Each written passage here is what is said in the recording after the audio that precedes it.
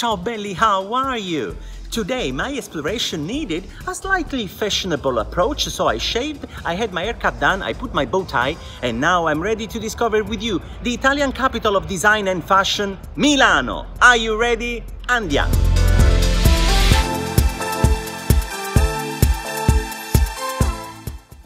Apparently Milan was founded by a Celtic tribe in the 6th century BC. Then it was conquered by the Romans, who gave it the old Latin name Mediolanum. Medio means in the middle, and Lanum, land. In fact, Milan, it is in the middle of the Padanian plateau, that is the biggest flat area of Italy.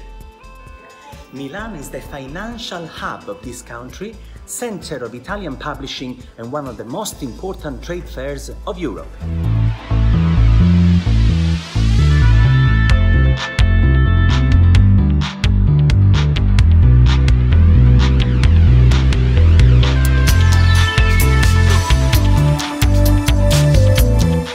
Many people visiting Lombardy region, where we are now, they skip Milan in order to visit the beautiful lakes of the area or to go skiing right on the Alps.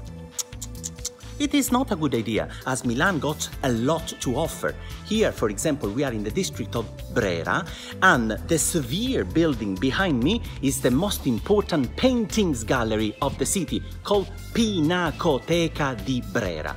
Just to give you a few names, inside you can find Piero della Francesca, Raffaello, Andrea Mantegna, and so on. How you can skip it? Come on. The building behind me is one of the most prestigious opera houses in the world, La Scala Theatre. Here the most important opera singers performed, as well as the two great sopranos, Renata Tebaldi and Maria Callas. Ooh, they didn't like each other, no, bitter rivals. By the way, the theatre was designed in 1778 by the architect Pier Marini, and the first time I saw it, I wasn't very impressed. I was expecting something more grand, something more opulent. But remember, this is the key word to understand Milan. Understatement. Milanese, they don't like to show off too much.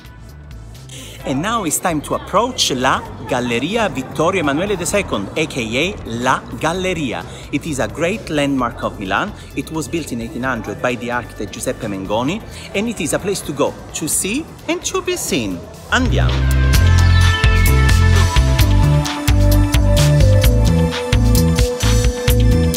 Today it hosts luxury shops, jewelry, haute couture, restaurants, cafes, as well as the first Prada shop ever opened. It was 1913, the official name was Fratelli Prada, Prada Brothers, and it was specialized into luxury, leather, handbags and travel accessories. And before carry on, let's have a look at the beautiful iron glass ceiling.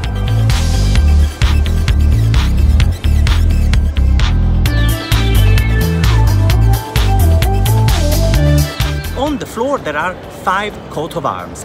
The central one represents the former royal house of Italy, the Savoy family, while the other represent today's capital, Rome, and the former capitals of the Italian kingdom, Milan, Florence and Turin. Turin got an interesting tradition. Let's go. The name Torino comes from toro, that means bull. Now, according to tradition, if you spin 3 times with your heel on the testicles of the poor bull, ouch, you get good luck. Let's see if it works. And now be ready for the most incredible, fantastic, flamboyant building of Milan. Ladies and gentlemen, drum rolls, His Majesty, the Duomo. Goosebumps.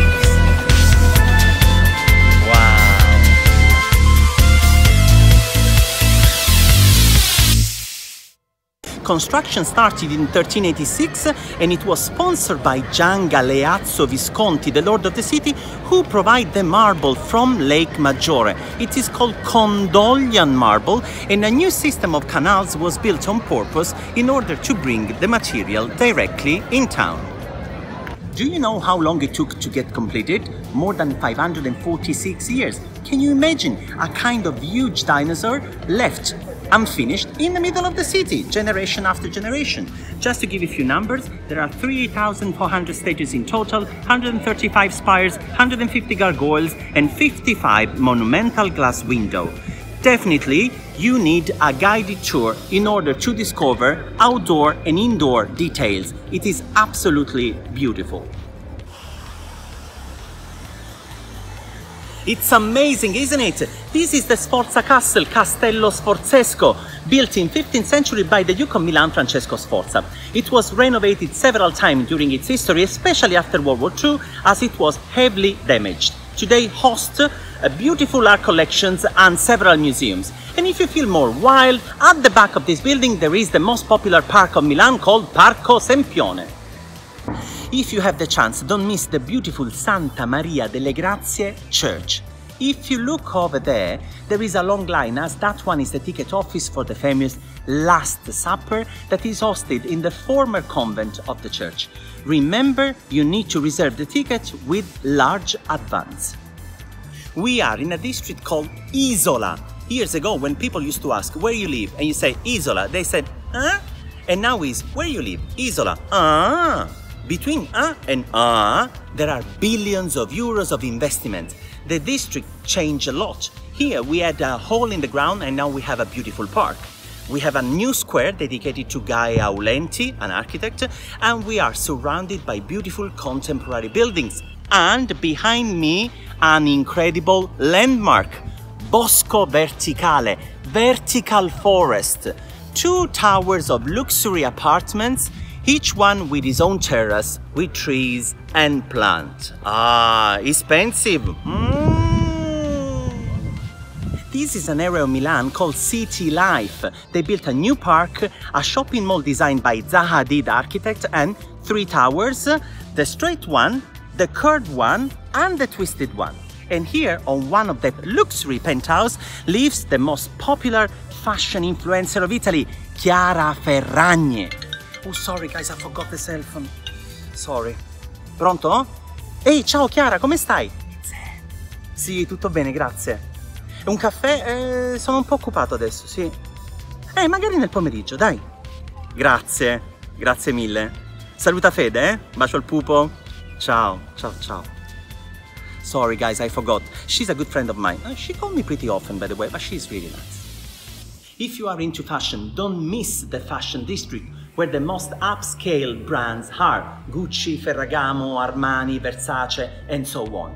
Remember, the unmissable appointment are the 2 fashion weeks. One is in February, March, the other one in September, October. During that time frame, walking in the middle of the street, you will see people wearing crazy clothes like they escape from a psychiatric hospital. They are not crazy, that's fashion. During the fashion week, make sure you have your own FDA. What is the FDA? Thank you for your spontaneous question. FDA is Fashion District Attitude. Basically, whatever you do, you need to look extremely bored. How it works? Very easy. You look down, you look up, and you turn your head on the other side. Look. And if you are not familiar, you can rehearse before leaving the hotel. Then it's going to work.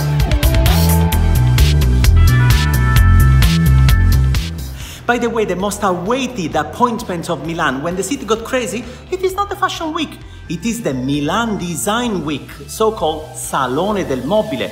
It is the most important showcase worldwide of furniture, lighting, houseware. If you are into this kind of stuff, it is absolutely unmissable. Of course, as usual, I've got my lack of sugar, so I decided to do what locals do. Here in Milan, people have a very strong tradition of Aperitivo. What is the Aperitivo? Thank you for your spontaneous question. Aperitivo can be translated as a happy hour, so you pay for your own drink and then you get some finger food.